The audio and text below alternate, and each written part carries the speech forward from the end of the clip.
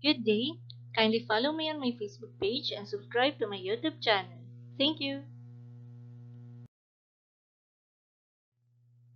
So let us now have the Part 3 of measurement for the Grade 7 Mathematics, and that is the measuring weight or mass. For the measuring weight or mass, we use the bathroom scale, triple beam balance, or yung nakikita natin sa bahay, sa palengke, o kung saan mang supermarket, which is the kitchen scale. So for the measurement of weight or mass, mass is the amount of material in an object. Mass is not weight. Bakit magkaiba ang mass sa weight? O anong pagkakaiba nilang dalawa? Kapag sinabing mass, iyon yung bigat ng isang bagay. Kapag naman sinabing weight, it is how heavy an object is and can be affected by forces such as gravity. You may weigh less on the moon where there's no gravity or where there's no gravity, but your mass is the same. So, kapag sinabing mass, iyon yung bigat ng isang bagay. Kapag naman sinabing weight, iyon yung gaano kabigat ang isang bagay or naaapektuhan ang bigat na iyon depende sa lugar. So, halimbawa, ikaw ay 45 kilograms. So, kung 45 kilograms ka, iyon yung tinatawag nating mass. Pero kapag punta ka sa moon, magzi-zero na yung iyong kilogram dahil kapag sinabing weight, naaapektuhan siya ng forces katulad ng gravity. So, gram is the basic unit of measuring or for measuring weight in the metric system.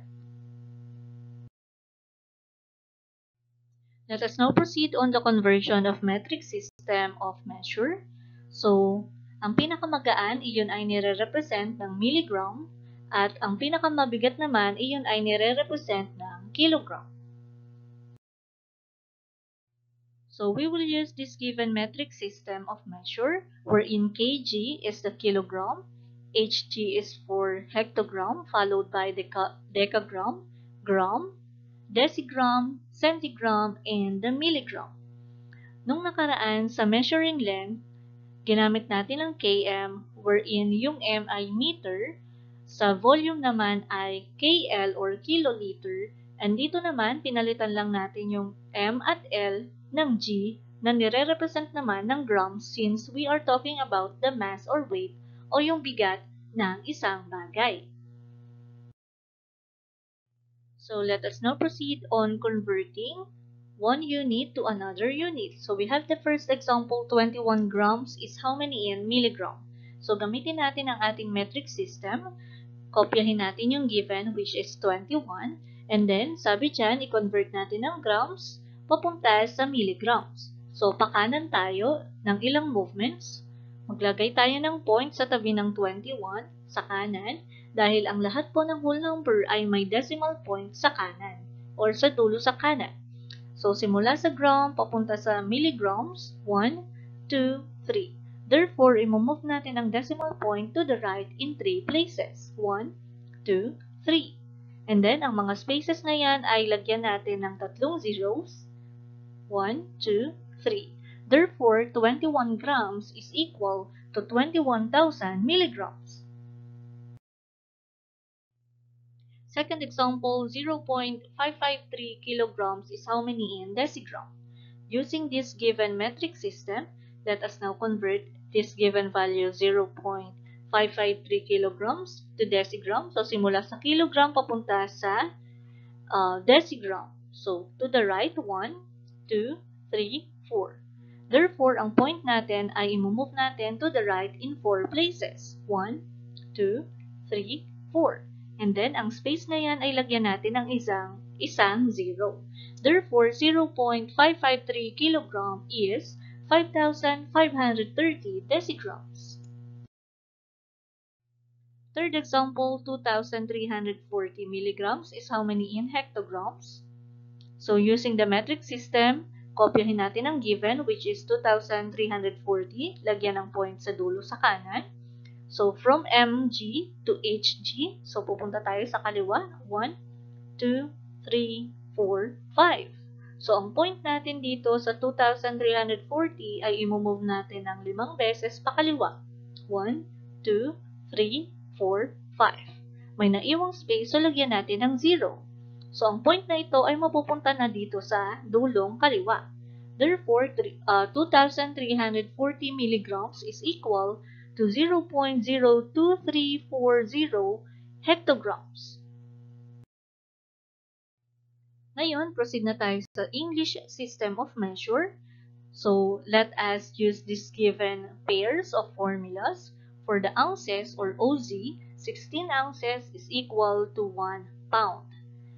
Again, ang LB ay nire-represent ng pound.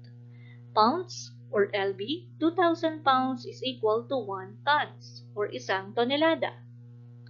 In kilograms, 1 kilogram is equivalent to 2.2 pounds.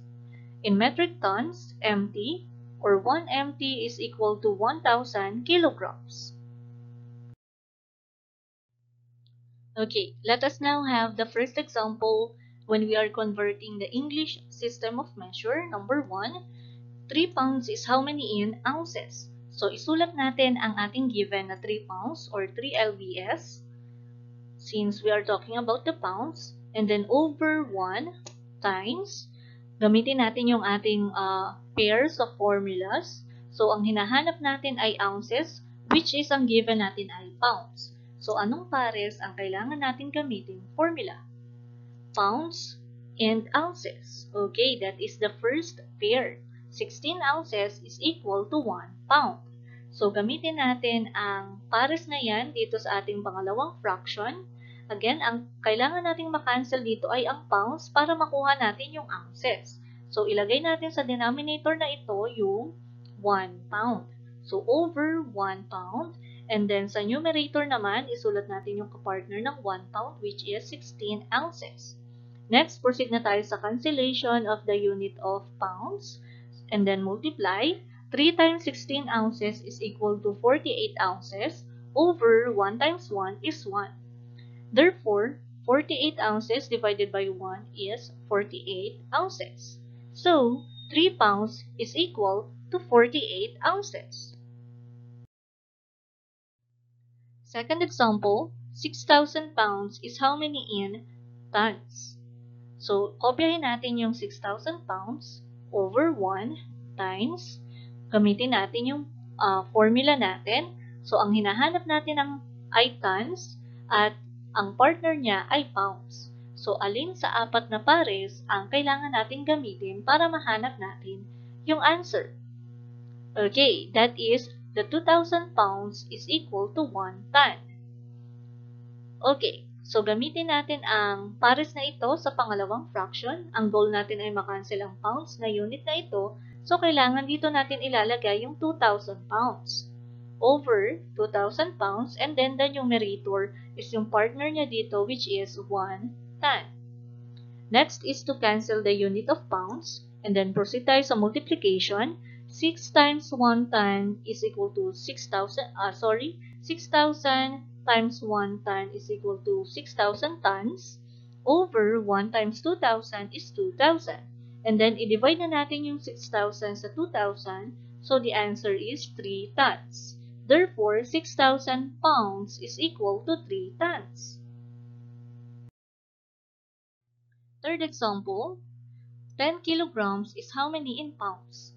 We have the given 10 kilograms over 1 times, gamitin natin ang formula, alin sa apat na pares ang kailangan natin gamitin para mahanap natin yung pounds. Kilograms to pounds. Okay, iyon yung pangatlong pares. 1 kilogram is equal to 2.2 pounds.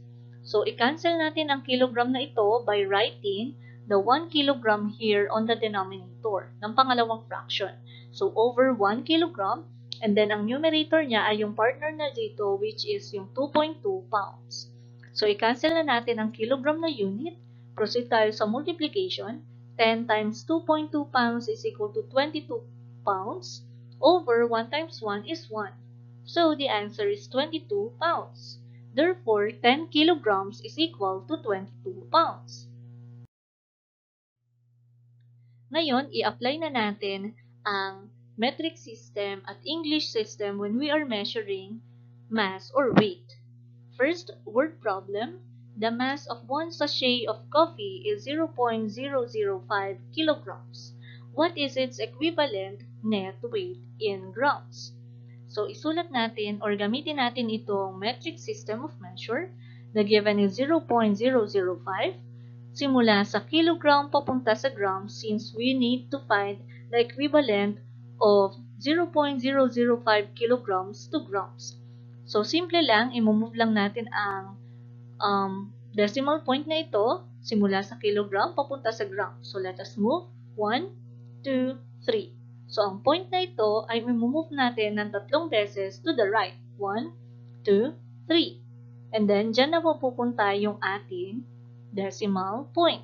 Therefore, 0.005 kilogram is equal to 5 grams. Second example, Angel bought 3 kilograms of glutinous rice. How does it weigh in pounds? So, ang given natin ay ang mga formulas na ito. Since ang given ay kilograms at hinahanap natin ang pounds, so hanapin natin anong pares ba yung may nakalagay na kilogram at pounds. Okay, iyon yung pangatlong pares. 1 kilogram is equal to 2.2 pounds. So, simulan na natin ang ating solution. The given is 3 kilograms over 1 times, again, ang goal natin ay makancel ang kilogram dito, so isulat natin sa pangalawang fraction o sa denominator nito ang kilogram. 1 kilogram. And then, ang partner niya sa ating formula ay 2.2 pounds, so isulat natin yon sa numerator. Next is to cancel the unit of kilograms, and then proceed in multiplication. 3 times 2.2 pounds is equal to 6.6 pounds. Over 1 times 1 is 1. So, 3 kilograms is equal to 6.6 pounds. So, let us now summarize what we have learned in measuring mass or weight. In metric conversion, you just have to move the decimal places, but be sure that you know the correct sequence of each unit. In English conversion, you have to determine the equivalent of every unit to the other unit, then use the multiplication and division operations. Thank you for watching. Sana ay may natutunan kayo tungkol sa pagme-measure ng weight or mass using the metric system and the English system of measure. If you have questions or suggestions, feel free to comment below. Enjoy learning mathematics. God bless us all!